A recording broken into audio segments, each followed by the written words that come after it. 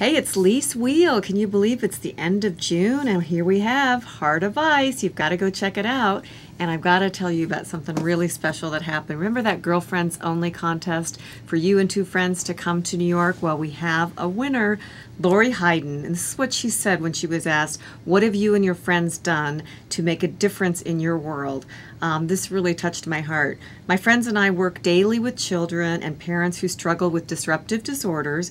Most of the children have been diagnosed with autism spectrum disorder.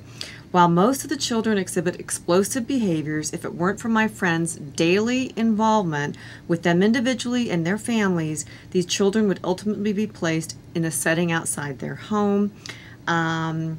She goes on to say, we all read as an escape, and being able to meet Lisa in New York would actually refresh and revitalize us, making a difference in our lives. We hope to make a difference when we see children able to be mainstreamed in the regular school setting and succeed. We know we have. So I really look forward to visiting with Lori and two friends here. I think they're coming out in October to New York, and I can't wait to welcome them here. I just wanted to give you a little heads up on some other reading I'm doing this summer. Of course, I've read Heart of Ice, and all of you have. A couple other really interesting books I want to look at this summer on my beach read. The Ultimate Gift.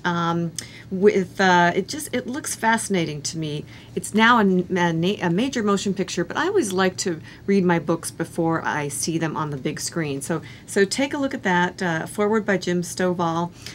It looks really, really terrific. And it's by Renee Gutteridge. And then this looks like a fine kind of thriller to me, a fun one. The Last Thing I Remember by Andrew Klavan, by Andrew Klavan. I'm taking this with me on any vacation I have this summer. So it's June, it's a happy summer to everybody, happy graduation to everybody, and I have two of my own, a graduate from high school and 8th grade. So happy graduation, everybody. Go out and read Heart of Ice and enjoy your time at the beach.